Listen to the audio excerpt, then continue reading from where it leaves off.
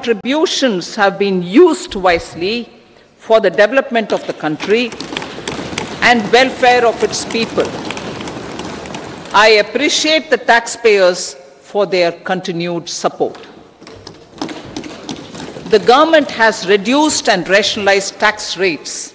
Under the new tax scheme, there is now no tax liability for taxpayers with income up to 7 lakh rupees, up from 2.2 lakh rupees in the financial year 2013-14. The threshold for presumptive taxation for retail businesses was increased from 2 crores to 3 crores. Similarly, the threshold for professionals eligible for presumptive taxation was increased from 50 lakh rupees to 75 lakh rupees. Also, corporate tax rate was decreased from 30% to 22% for existing domestic companies and to 15% for certain new manufacturing companies. Honorable Speaker, sir, in the last 5 years, our focus has been to improve taxpayer services. The age-old jurisdiction-based assessment system was transformed with the introduction of faceless assessment and appeal, thereby imparting greater efficiency, transparency, and accountability. Introduction of updated income tax returns, a new Form 26AS, and pre-filling of tax returns have made filing of tax returns simpler and easier. Average processing time of returns has been reduced from 93 days in the year 2013-14 to a mere 10 days this year, thereby making refunds faster. Indirect taxation. By unifying the highly fragmented indirect tax regime in India, the GST has reduced the compliance burden on trade and industry. The industry has acknowledged the benefits of GST.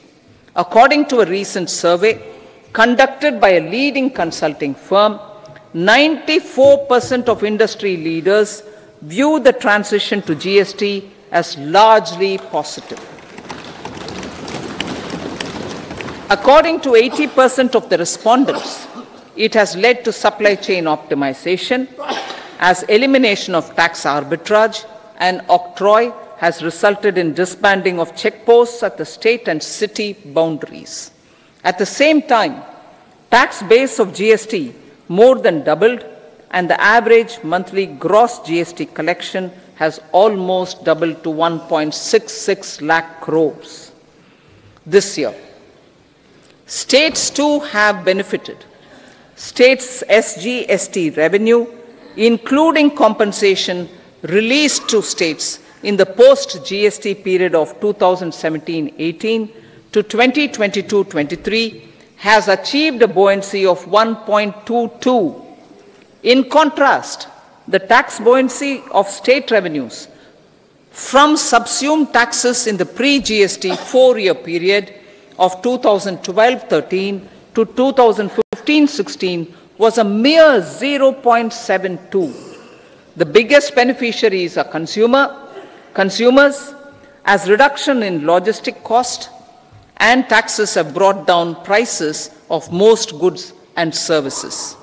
We have taken a number of steps in customs to facilitate international trade. As a result, the import release time declined by 47% to 71 hours at inland container depots, by 28% to 44 hours at air cargo complexes, and by 27% to 85 hours at seaports over the last 4 years since 2019, when the national time release studies were first acted. Tax proposals. As for tax proposals, in keeping with the convention, I do not propose to make any changes relating to taxation and propose to retain the same tax rates for direct and indirect taxes, including import duties. However, certain tax benefits to startups and investments made by sovereign wealth or pension funds, as also tax exemption on certain income of some IFSC units, are expiring on 31/3/2024.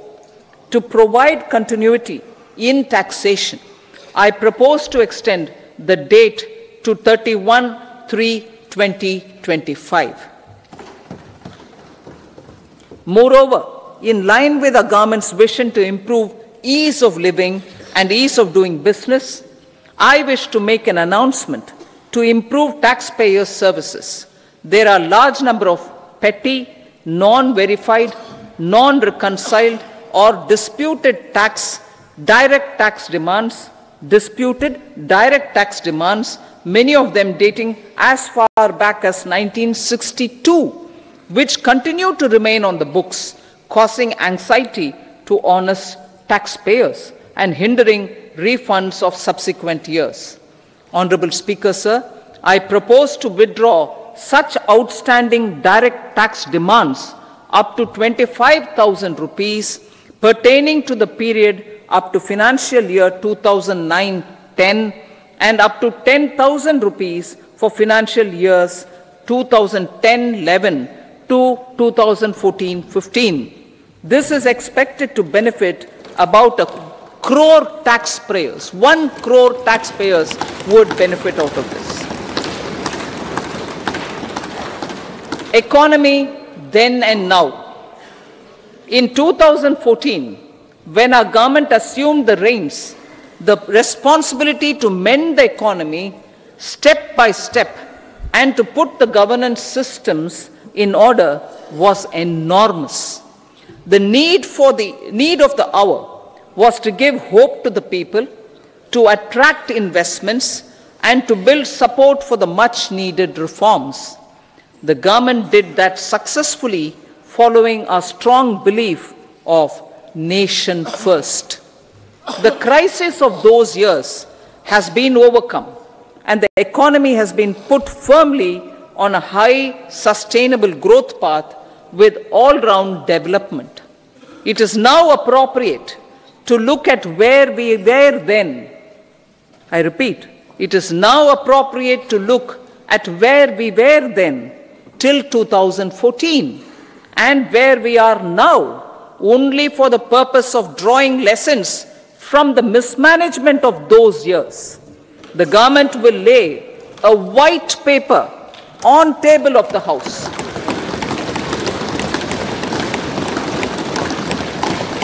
The exemplary track